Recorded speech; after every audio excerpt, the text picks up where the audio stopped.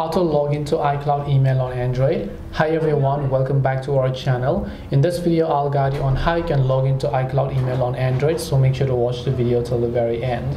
Now you might be telling that it is not possible to log into your iCloud email on your Android. Well, absolutely not. You can definitely go ahead and log into your iCloud email on your Android, and to do so you can just go ahead and open up your browser here. Once you open up your browser, you want to go to icloud.com/mail. Yes, this is the URL that you want to go. You'll just have to go to icloud.com/mail and then you land on this page. I'll make sure to drop a direct link down below. Then go to the sign in option here.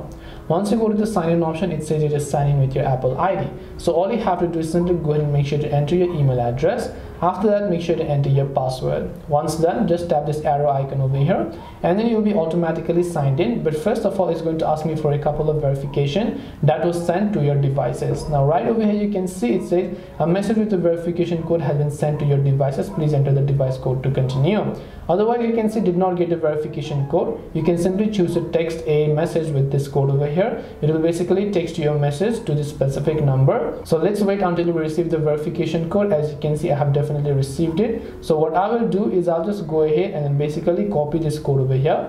Once I copy this code, I'm just going to come back to this iCloud mail and I'm going to go ahead and basically paste it. Once done, you can see the verify. I can just tap the trust option and then I'll be successfully logged in to my iCloud mail. And now you can see I can go ahead and simply use my iCloud mail in this case over here. So this way I can go ahead and basically log into iCloud email on Android. Hope this video was very helpful to you guys. If it did help you, make sure to leave a like and subscribe to the channel. If you have got any more questions, then feel free to leave them down below. Thank you very much for watching till the end of this tutorial and see you soon in the next video.